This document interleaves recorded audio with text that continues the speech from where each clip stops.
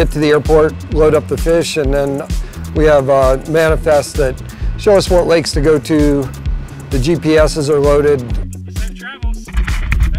The hatchery is a big part of it. We're kind of the final step in the process of getting those fish out there. There's a lot of time spent growing those fish, you know, planning all this by a lot of people involved, and this is just kind of the final phase, getting them out there for the sportsmen. So today, in several hours, we stocked almost 50 lakes.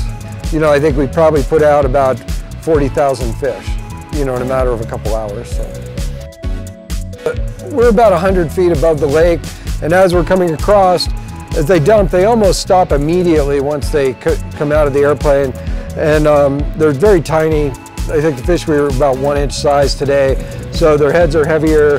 They tend to elongate vertically and drop with the water, and then they just go into the lake. And the survival rates, they did studies years ago, survival rates are up in the 90 percentile.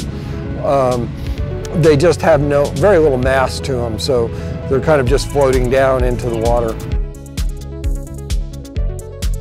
We just go to the individual lakes and evaluate them when we get there for how we approach them, how we dump, how our outs look, what the weather's doing, what the winds are doing, you know, what the water's like. We had a couple lakes this afternoon that were dry up on the Grand Mesa that this year they just didn't have water, so we just moved those fish to another lake.